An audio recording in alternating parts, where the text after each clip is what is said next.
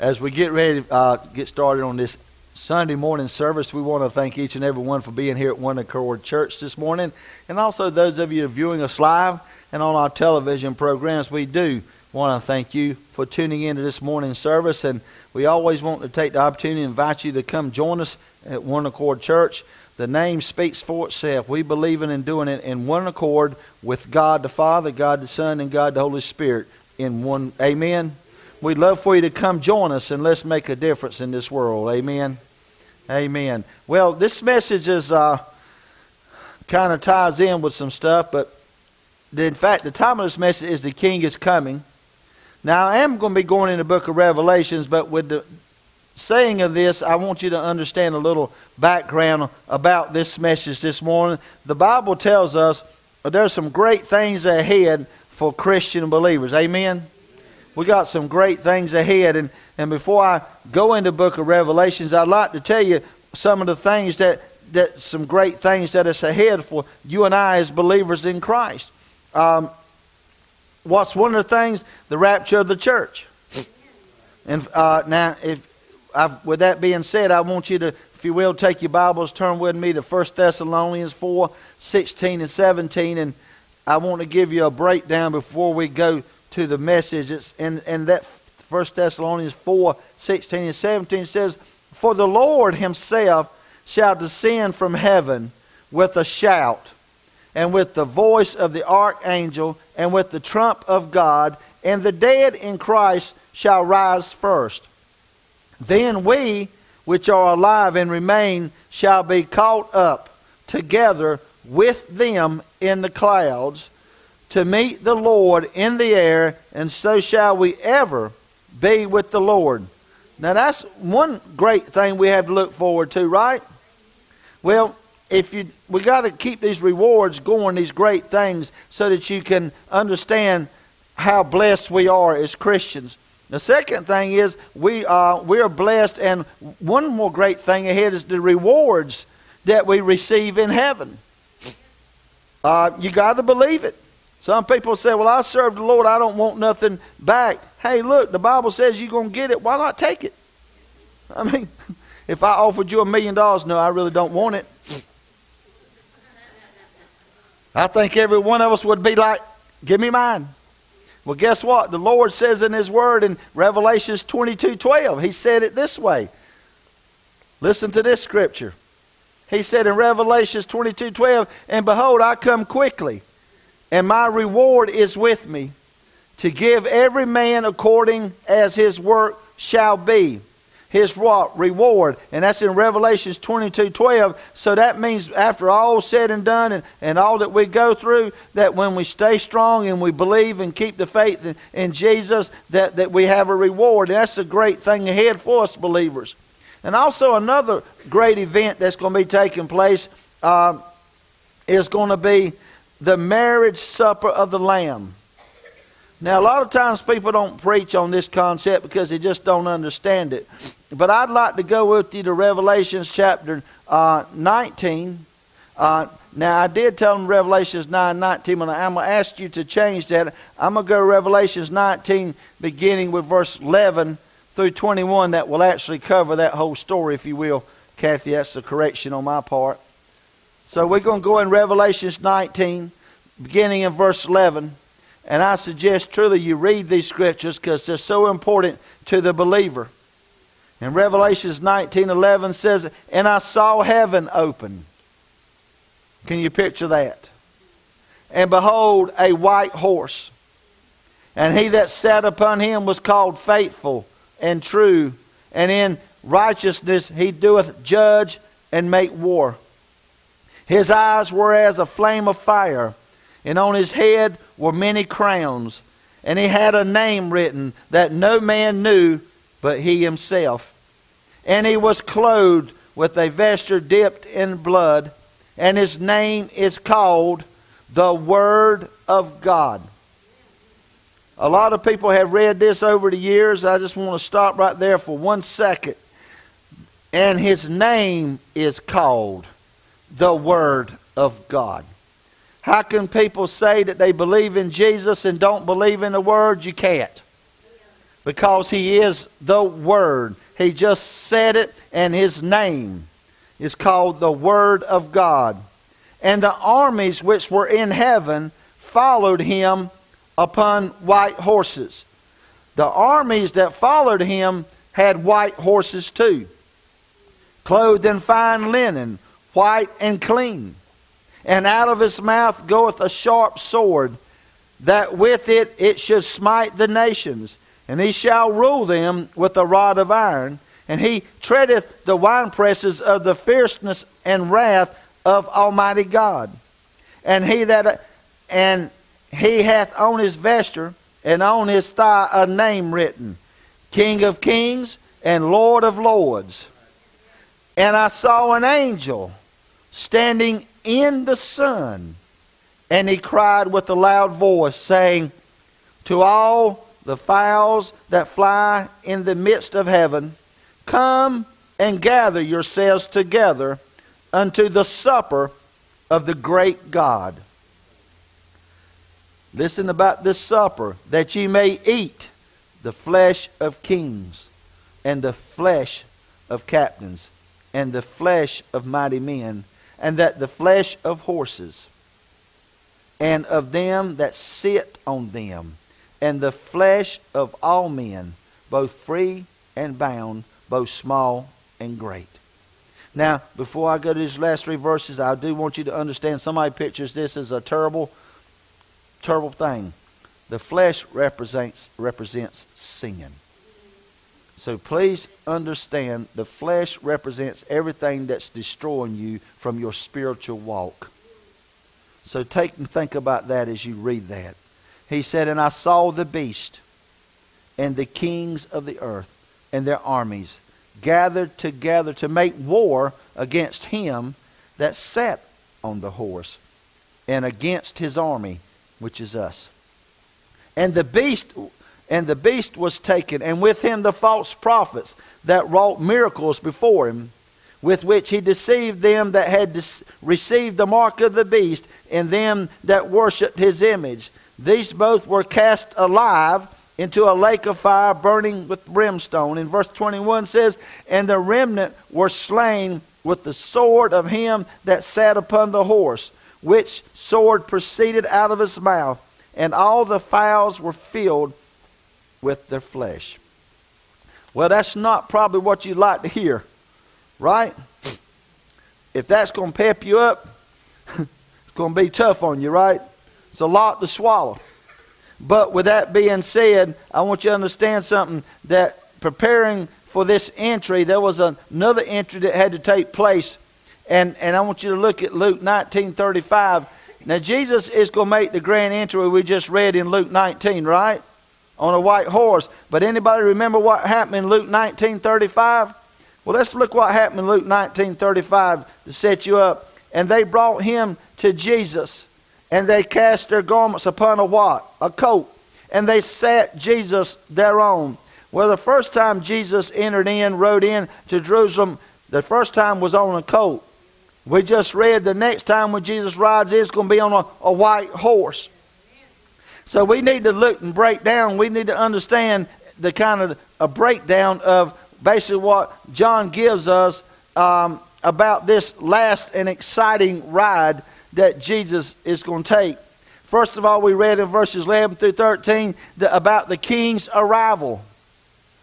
First of all, John tells us in Revelation that after the supper, the king rises and leaves. He knows because it's time for him to depart heaven for earth, because heaven opened up to let Jesus come out. Now we must understand something about why Jesus must come out. First of all, Jesus has got to return to this earth because he promised us that he was going to return.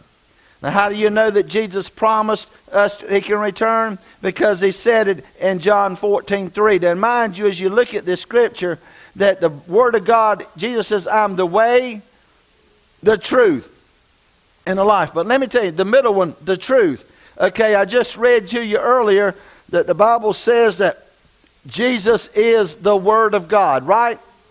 So Jesus is the truth. So the Bible is the truth. Okay, you got to get that connected together. And when you do that, in John 14:3, he said this, just to prove the point. And he said, if I go and prepare a place for you, I will what? Come again and receive you unto myself, that where I am, there you may be also. So he shows us right now that he's got to return. The Bible says, see, people say, I don't believe Jesus is going to return. But let me tell you, he is going to return. Right? No matter what happens, he is going to return. So we must get that in our mindset. Jesus is coming whether you're ready or not. No matter what you're going through, no matter what you're facing, you can't give up on that promise. He's coming back. And I thank the Lord for that. But look, let's take a break a second. Now, let's look at what's been happening on earth while Jesus has been gone. Well, first of all, the earth is, in this particular time, when we're talking about this tribulation period in Revelations, that the earth had become a pretty bad place, like it is not already. Right? But let me tell you what he said. I want to see if I got Matthew 24:21. Listen, he said, for then shall be a great tribulation. Now this is the time whenever everybody's had the chance to get it right, but refuses to do it right, and has gone through this tribulation period. But notice what he said. For then shall be great tribulation, such as was not since the beginning of the world to this time, no, nor even shall be. So this time, when Jesus is coming back, it's going to be, nobody's seen or can imagine how bad it's going to be. He said it. Tribulation is, you've never seen nothing like this. Nothing.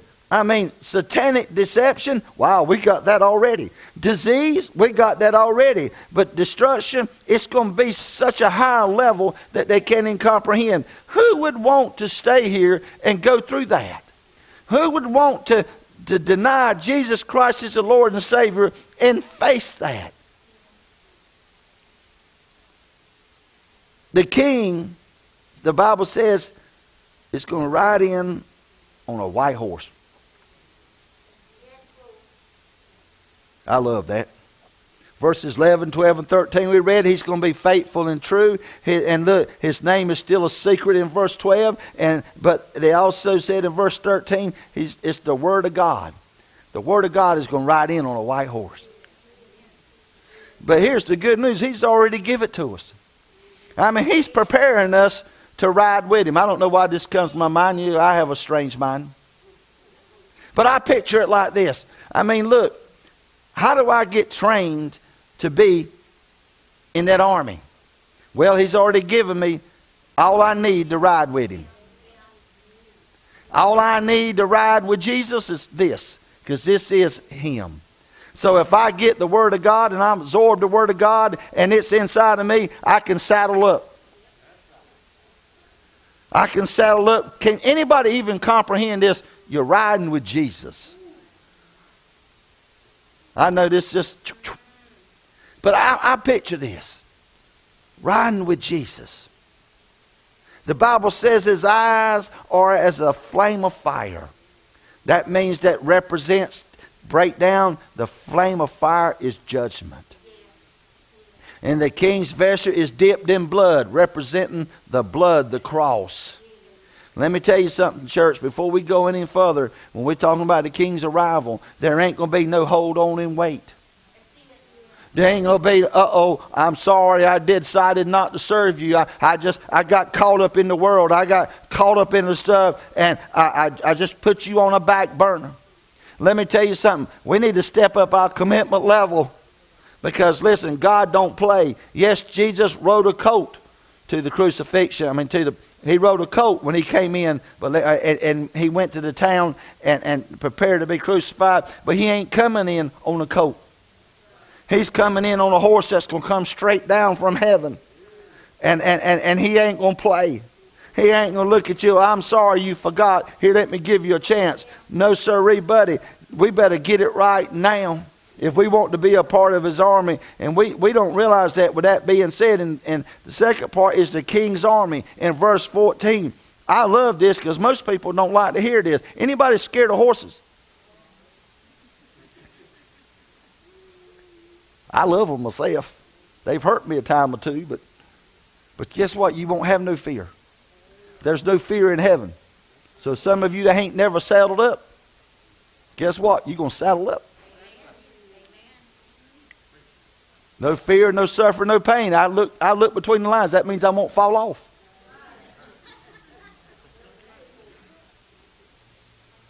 I'm going to be traveling spiritually. A spiritual high. You know why? Because my flesh is going to be gone. Because the Bible says He's going to take all that away. So I'm going to be like Jesus. Is that not true? So just picture this. The king's army. Now, who has joined this army that Jesus talks about in heaven? Because I just read to you in verse 14. Well, let me tell you who's joined the army. Revelations 5:9 said it this way. I want to go to Revelations 5:9 to clear this up. He says, and they sung a new song, saying, Thou art worthy to take the book and to open the seals thereof, for thou wast slain and hast redeemed us to God by the blood out of every kindred, tongue, and people and nation.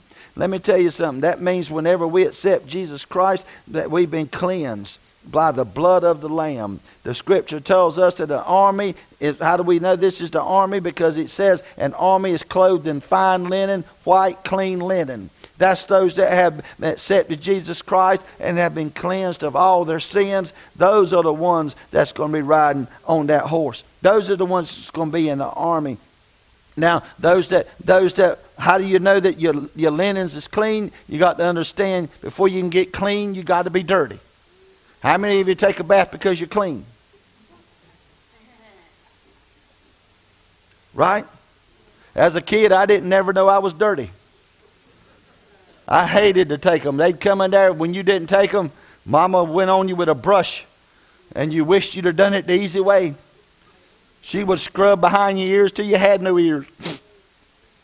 But the thing about it, we got to understand this. How's that compared to us spiritually? We got to understand this. Before you get clean, you got to know you're dirty. Well, I got this. Isaiah 64:6 tells me that I was dirty. Listen to what Isaiah 64:6 says. But we are all as unclean thing, and all our righteousness are as filthy rags, and we all do fade as a leaf, and our iniquities like the wind have taken us away. He said we're all as what? Filthy rags. See, these clean robes that we've got on now were furnished to us by our King. See, whenever you accept Jesus Christ, it's like, see, how many of you, whenever you accepted the Lord and you've seen Him in your life, you felt lighter, you felt better, you felt something you never felt before, right? Somebody just dive off the deep end with me spiritually. That Jesus, whenever you accepted Jesus, He put a robe on you. But when that robe went on you, your dirt was washed away.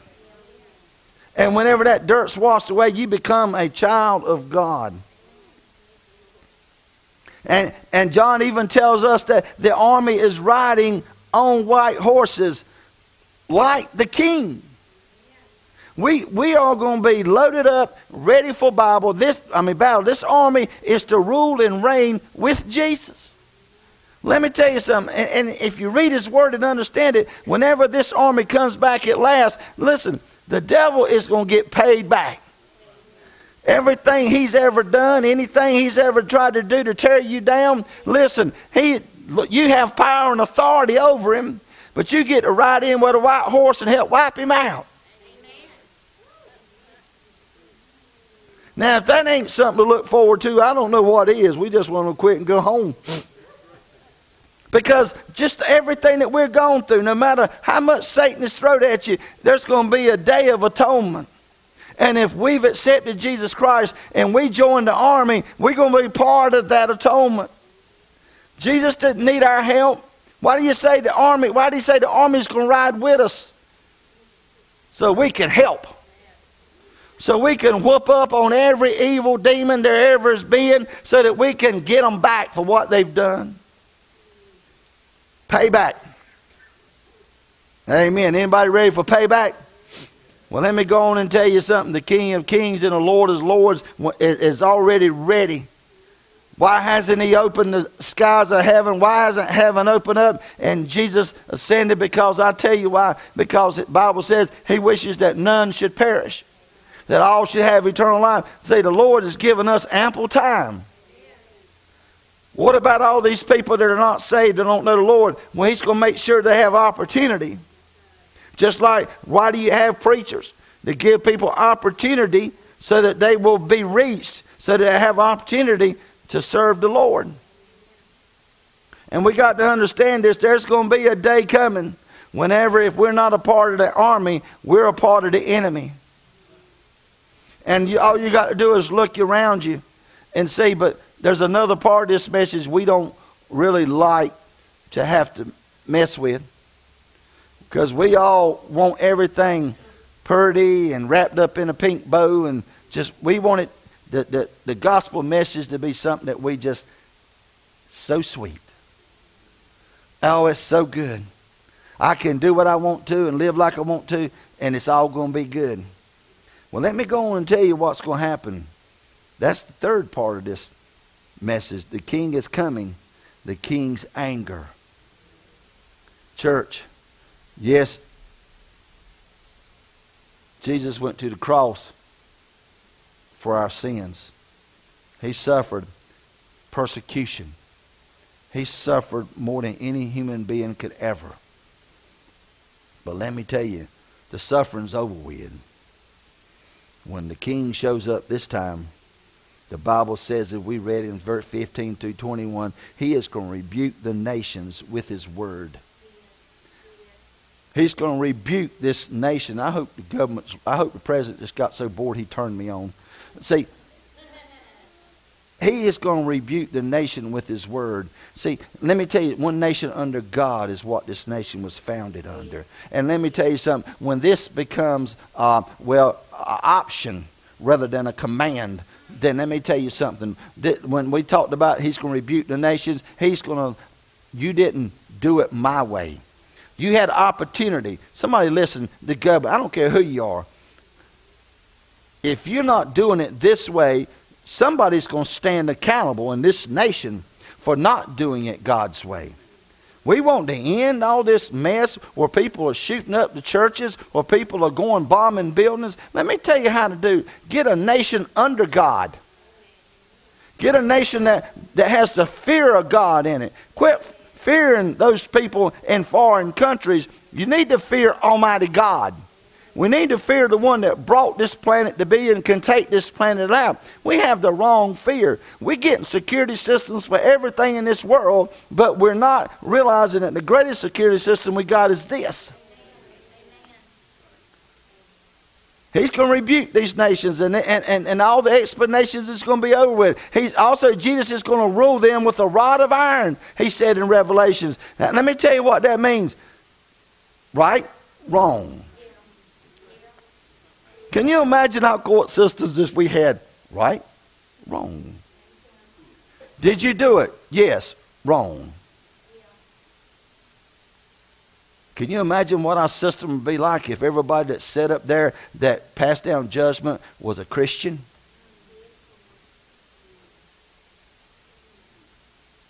But guess what? There's going to be a time coming when Jesus is going to rule his way. Also, too, Jesus is going to end the battle of Armageddon. You've seen the movies. They don't even come close. The Bible's told us, and I love what he said in this, that he said he was going to, that when the angel standing in the sun, he cried with a loud voice, saying, to all the fowls and flies that flies in the midst of heaven. Look, Jesus says, come on, Armageddon. Come on, we're going to go down there and wipe out every single thing down there that's walking in flesh and not in the spirit. There's not going to be nothing left, great or small. Let me tell you something. When Armageddon hits, it's over. But there's no reason why we should be on the bad end of that deal. We have opportunity for thousands of years that we could walk with Jesus now and come back on the right hand of Jesus rather than the wrong. People tell me, well, I have time. Whenever Jesus raptures the church, then I know I'm in trouble. I'll get it right. I got news for you. You won't. I don't mean to break this down to you, but I'm just to be honest with you. If you can't serve the Lord when it's given to you on a platter, you will not survive the fierceness of Satan whenever you try to do it. You won't survive it. I can save you the trouble. You will not make it if you don't choose to do it now. You won't be able to do it then. Because Satan will use every tactic known to make sure you don't.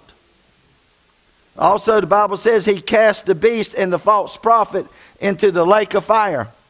I want you to notice, if you read the scriptures with me, Satan is cast in there alive.